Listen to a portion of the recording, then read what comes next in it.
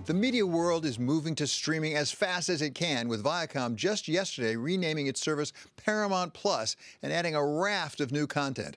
Our colleague Vonnie Quinn spoke earlier today with the CEO of Viacom, Bob Bakish, for his thoughts on the Viacom plan and how it fits with its tradition of being a movie studio.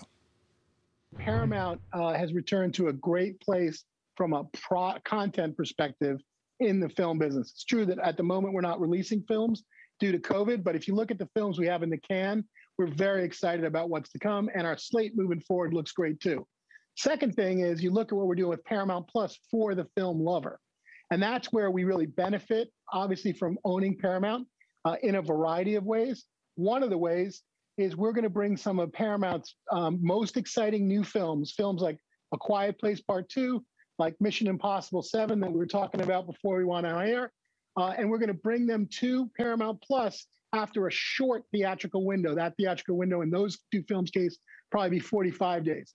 We think that strikes a balance of enabling people to go see films on big screens in theaters, for those that want to do that, and a big action film, that's a great way, but also brings product very quickly to the streaming space, most notably our streaming space, where we can serve consumers as part of a broader film lover offering on Paramount Plus. And by the way, we think that's a sustainable model.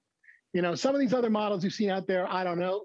We believe this is sustainable, works for talent, works economically, works for the circuits, the theaters, and certainly works for us.